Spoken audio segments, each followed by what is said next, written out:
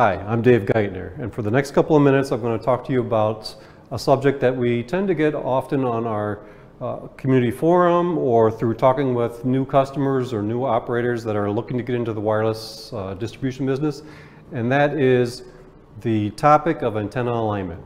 Now you might think that antenna alignment is somewhat of a simple task when you kind of look at the whole operations.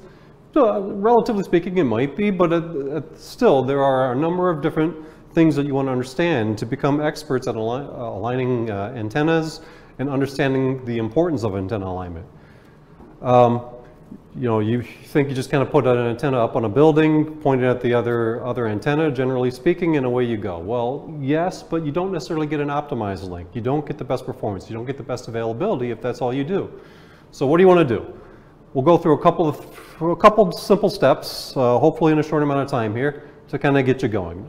So first things first, before you ever touch any antenna or any subscriber and start to go up onto a building or some kind of an asset to mount these things up, you want to do some homework. You want to do some planning. Linkplanner is a tool that's freely available from Cambium Networks. You can find it on our website, and that will allow you to create models. And without going through the whole story about Linkplanner, generally when you're done doing your modeling for the type of product that you're doing, whether it's an access point solution or whether it's a point-to-point solution or what have you, it generates an installation report.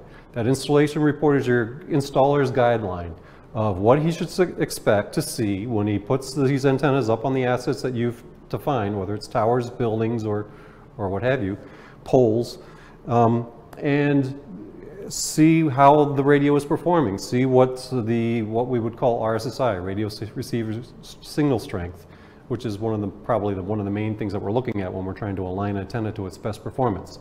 So use Linkplanner, generate reports that give baselines to the installers that are going to be putting up these antennas so they can know what to expect and know what to aim for when they're trying to look and seeing if the radio is performing the best it can.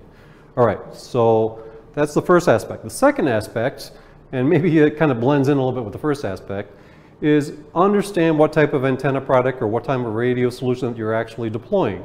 So for instance, understanding how you're aiming a access point solution that has a very wide beam width covering large swaths of earth is very different than when you're using a point-to-point product and trying to install that and align it. So quickly, for instance here, this is a PMP 450 access point as an example anyways, and the antenna. This antenna, generally speaking, has a 9-degree beam width. You would see that as you're planning it out on Linkplanner, and the way that you would be installing this type of a solution more often is that you're looking for a landmark when your installers are aiming this thing. So some kind of a visual that you know is in the right bearing that you're trying to install and provide services for. Some operators or installers actually do some kind of a paint on the ground at 100 meters or a couple hundred meters out from the tower base so they can align with that. You would think perhaps just using a compass, why not just use a compass? Go up on the tower, pull your compass out and start using that as your bearing.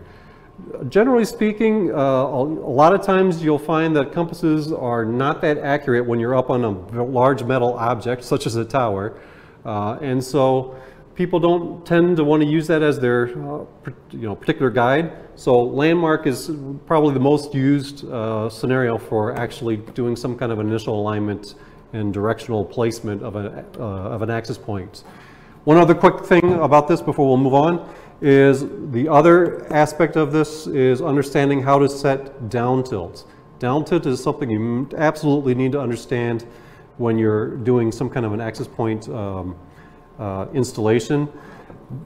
Typically you'll have two aspects, a mechanical type down tilt, and in some of our newer antenna solutions they actually have built-in electrical down tilts.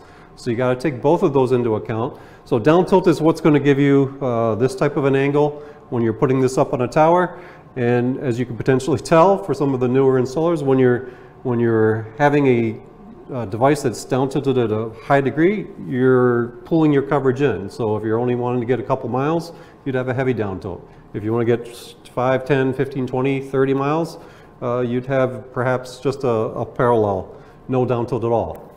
So anyways, down tilt is another thing you got to understand a lot about when you're doing access solutions. Let's move on, still on the PMP solution, but let's move now to subscriber modules. So subscriber module, whether we're talking about a PMP 450 subscriber module, something that would actually go on a home or on a residence or on a building, or even some of the ePMP, the early ePMP type radios, the EMP 1000. These guys also have some procedures and tools available for them for aligning them. So again, linkplanner provides information about how not only the access point is installed, but how the subscriber module would be installed. There are information available through the GUI that you can connect to either via laptop, and even now we have a Android app, which I'm sure you're going to be seeing a forthcoming video or some marketing information on that pretty soon. An app called cnArcher that allows you to wirelessly connect into the radio and communicate with cnMaestro, communicate with the radio, communicate with what GPS locations you're currently at, and all that information gets configured into the radio.